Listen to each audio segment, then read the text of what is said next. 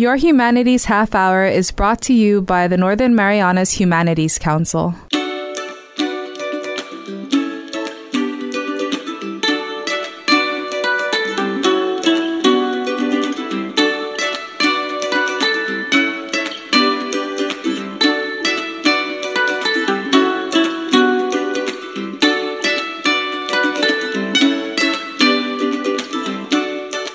Hafidades and Tiro, welcome to your Humanities Half-hour. I'm Catherine Perry. Well, there's a Marianas treasure nestled in the heart of Garapan, Saipan, just waiting to be discovered by our community.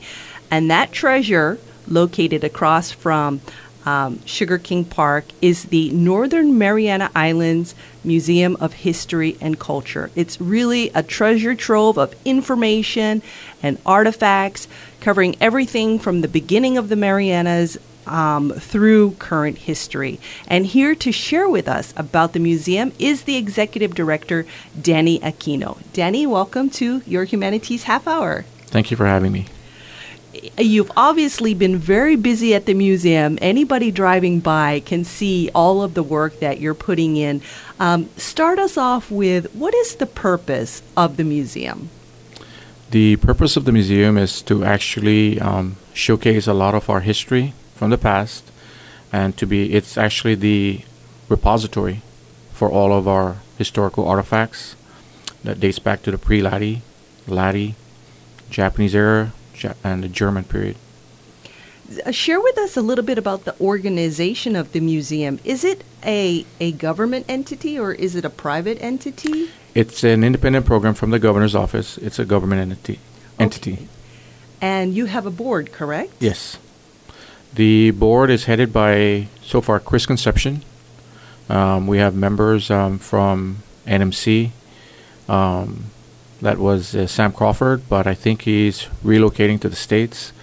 We have Linda Torres from DCCA, Crystal Cabrera from Public Works, Parker Yobe from DCCA Arts. We have Eloy from Rhoda Historical, and Mr. Mindiola from the Tinian Historical Preservation. Wow, sounds like a wide variety of professions there. And it's wonderful also that Tinian and Rhoda are also represented on the board. That would be very important. As I was mentioning, one of the things that people will probably notice the most about the museum is the tremendous physical upgrades that seem to have been made in the last year or two. Tell us about what changes you've made since you've become the executive director. On my very first day, I actually did the walk through the museum, and I was actually having second thoughts because there was a tremendous amount of work that needed to have been done. Describe to us what the state of the museum was at that point, because I don't think a lot of people are aware of how much need there was. I think to just simplify the whole thing, I would just say to everybody to just close their eyes and just keep them shut. And that's basically what I was walking into. Yeah, I know there was water damage. Yes, there was water on the floor. Structural damage. There was no lighting. And this was before any typhoons. Correct. Yeah. Yeah, so I think from what I've gathered was that, a lot of the issues were over a extended period of time. So when I did my assessment, I noticed, that a lot of the damages were from the trees that were situated along the building, the dog trees. Okay. So I had those removed. We had leaks. Well, I wouldn't call them leaks. I would actually call them like running water from the walls, from the rooftop. So we needed to address those issues first, the leaks. My understanding was that there was no water for more than 9 years. Our toilets, for guest toilets, were being used as storage. So it was an overwhelming job. I'm not going to lie to anybody. But we just had to do an assessment and then plan everything. And the main thing was funding. I had to look at the funding issue. And that definitely has been a challenge for the museum. How did you find the funding to make the repairs? And can you also tell us a little bit about the various funding sources that the museum utilizes? When I came on board, I was actually blessed, to have the support from the governor, governor, lieutenant governor, the legislators, and I looked at the positions, the allocations for positions. So I saw that when I came on board, it was already towards the end of the fiscal year. So we reprogrammed the remaining positions that weren't filled. So that freed up a little money. And then MVA came on board, of course, to help the museum with $50,000.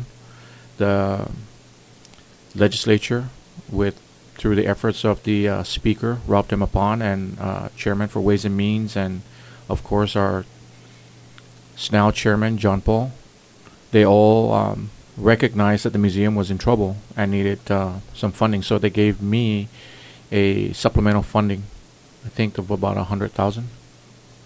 So that's what we use. And what are the improvements, the major improvements that you've made? Okay, within the first 20 days, we addressed the issue on the roof. We had the entire roof grinded, the cracks, and then we had some elastomeric primer done. And I asked the contractor at that time to put the L brackets along some of the seams on the roof so that the walls would, on the rooftop, would just mend as one. Because we had issues as far as the water going in from the corners, So that was done. We had some elastomeric done.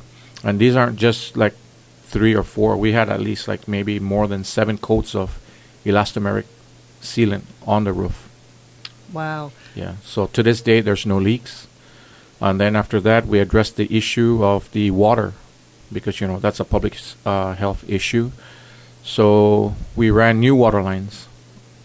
And those were all exposed around the building. That was done. And then we started doing the inside renovation. And most recently, I understand you've also converted the building next to the actual museum. And Yes. I think we should preface this description with an explanation that the museum is actually a historically significant building. Yes. What is the history of the museum building? The museum is actually the museum is actually a temporary. It was supposed to be a temporary museum to hold the artifacts. It's 92 years old. It's actually the old Japanese hospital. And then the other building that we recently completed that we are trying to transform into our coffee shop is the old Japanese laboratory building. I have to say, you seem to have been the perfect person for this job because not only are you a veteran with all of the military thinking of getting things done and the mission, but you also have a background in engineering. And who better could have come in to save our museum in its greatest hour of need? Yes. And, of course, acknowledgement to all of those people and organizations and government offices you mentioned that helped out. It just goes to show what can be accomplished when we unite in a mission. Correct. Yes. Wonderful to have you there leading that. So now that your coffee shop is open and the museum is restored, are you open to the public now? The museum is open from Monday to Friday, 9 to 4. And then on Saturdays, because there has been a lot of requests, we open that from 10 to 4. Okay, so 9 to 4, Monday through Friday. Correct. And Saturdays from 10 to 4. Yes. Is there any fee for people who would like to visit? We're asking for like adults, we're asking for like a $3 donation. And then for children, it's like $1. Okay, Yeah. very reasonable. You also do a number of school trips, school field trips during the year? This coming Friday, I think we have 120 packs. And throughout the year, we've entertained like students from Hopwood, Southern. So we've got our numbers up there. Some schools, it's very sad that they have to pay for busing to come to the museum. So, we don't want to really burden the school children or the parents. So sometimes we, when they're having a hard time, we just waive the fee to come in. The entrance fee. Correct, because they have to pay for their busing. I think another thing that's very generous of you. Another thing to point out is you don't have an enormous staff running this place. We actually have 3 staff, and I think that was considerably less from previous years or when the museum first started. And I owe a debt of gratitude to them. That's Mr. James Marianas. He's our building and facilities manager. He's been there forever, practically. Correct, yes. He's probably part of the exhibits or the the artifacts. But he's still taking that. I'm glad I still have him there to help me out.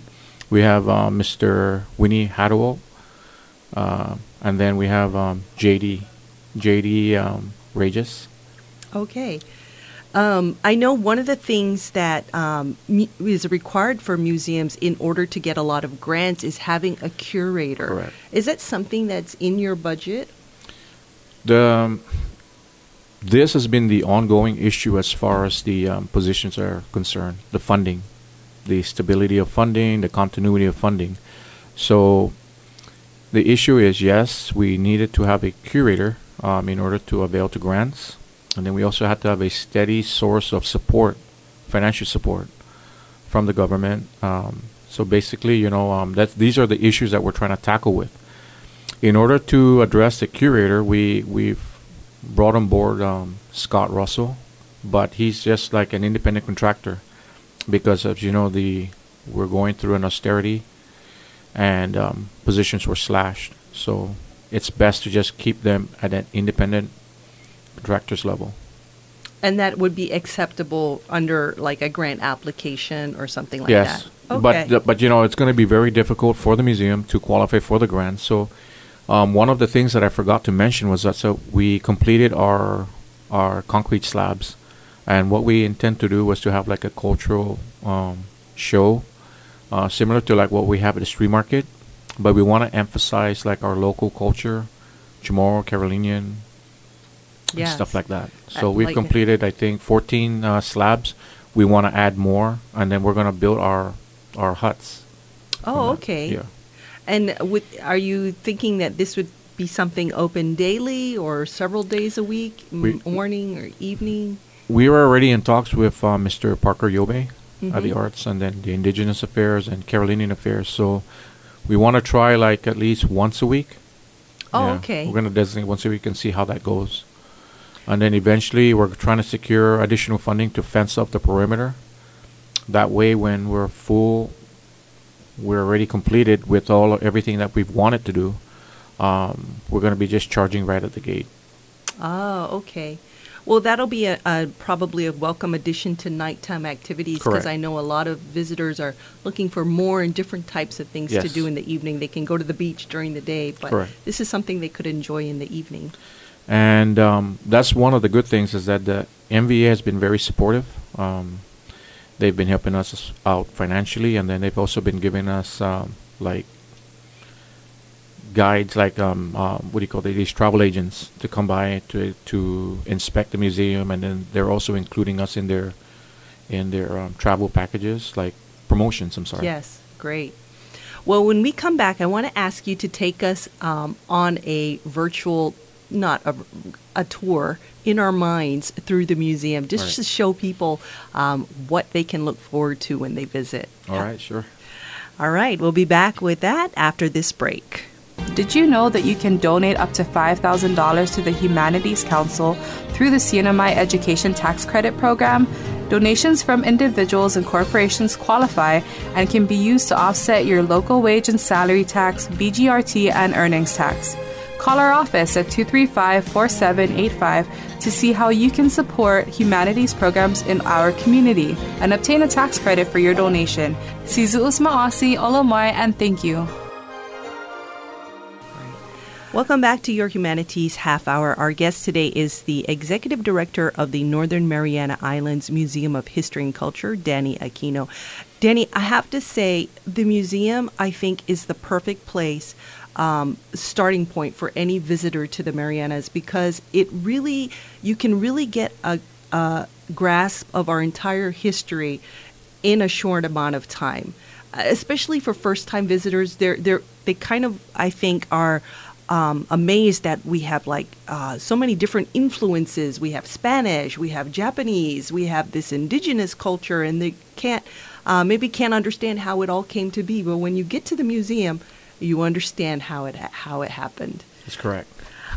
Take us on a walk through the museum. What can people expect?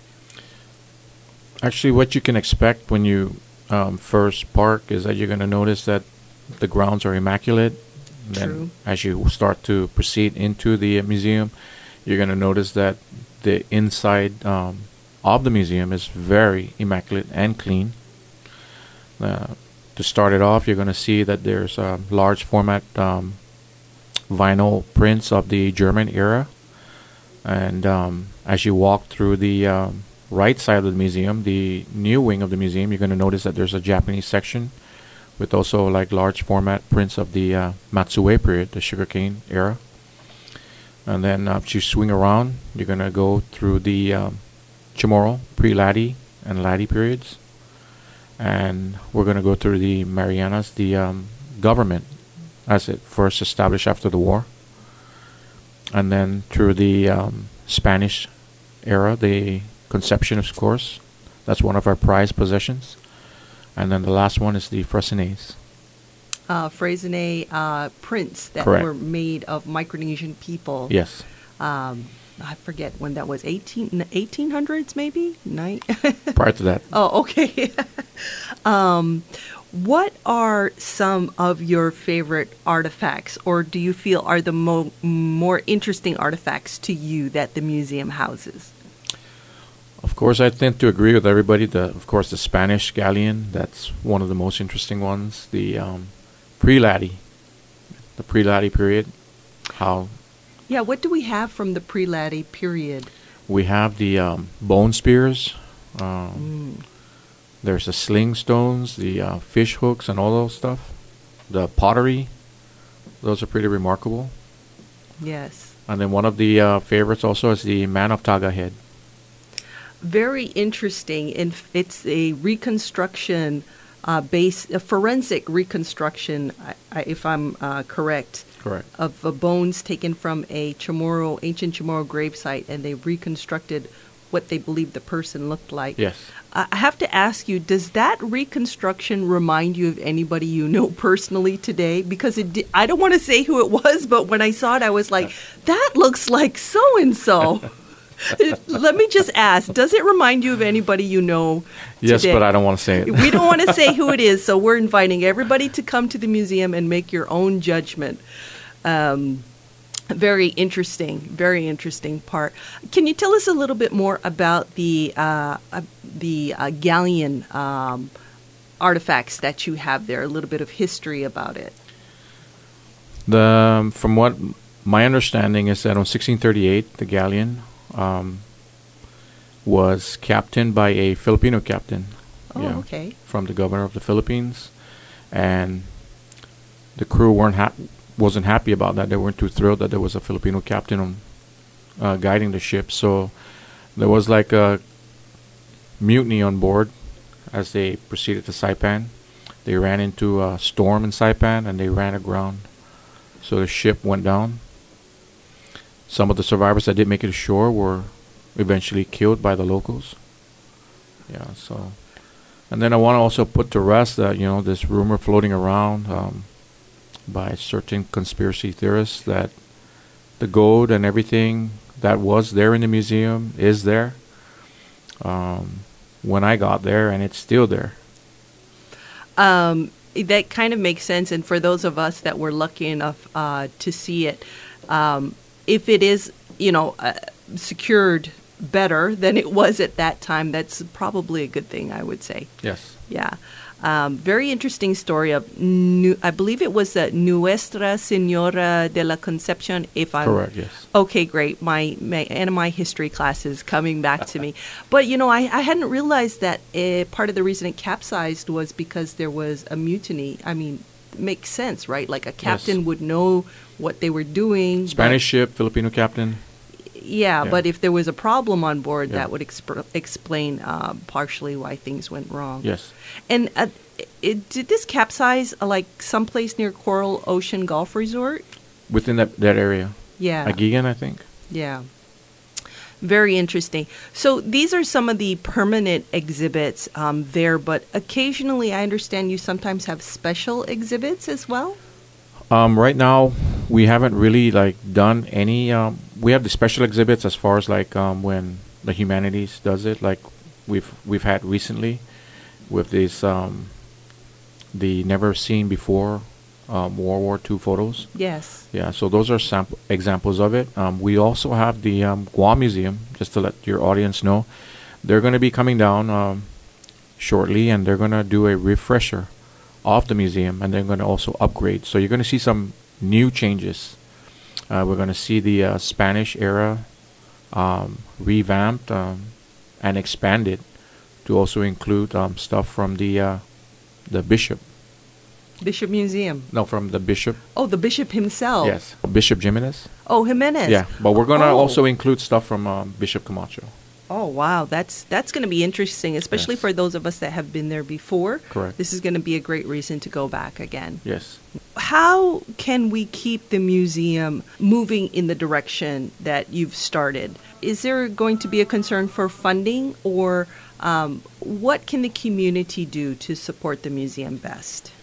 Right now, like as far as the community is concerned, we're trying to build local interest in the museum. We find that that's always been the problem since the museum first opened. The local support is coming around now that we're having these rotating exhibits. So we're hoping that the locals can continue to come in, especially the millennials. Bring your children in. It's a fun place for family to get together, to learn, to spend a weekend. The other thing is also to talk to your congressmen, because one of the biggest challenges that we have is that we have the Commonwealth Museum Act. It's the law that has created the museum. In my opinion, it's obsolete. Oh, really? Okay. Yes. The museum needs to be run more independently. We need to have better control over our own funding in order for the museum to be sustainable and to survive. What I mean by more control, we need to have our own control of our own finances and accounting, which is something that we're going to look at. We've discussed this with the board. And then we also need to have more teeth in the act itself. So it's very challenging when you have a very minimal staff. So that's one of the challenges. So I'm trying to find creative ways to address a lot of these situations. I would have to agree with you, Danny, that it's a great place for family and children also, because there's a lot of things that we can put our attention on nowadays. But if we don't remember where we came from and how we got here, then we kind of lose part of our identity. Correct. And like I said, I personally found the artifacts very interesting. Yes. And it's not so big that it's going to like wear you down going through the museum. I really feel that it is the investment of the $3 per adult and $1 per child. That's a donation. Correct. Respectfully requested. It really is worth it. And so it would be great, especially in the summertime. Perfect time to come out to the museum. The other thing I'd also want to mention is that, back in 1998, when when there was talks about an interest in opening up a museum, was that the government had a grant.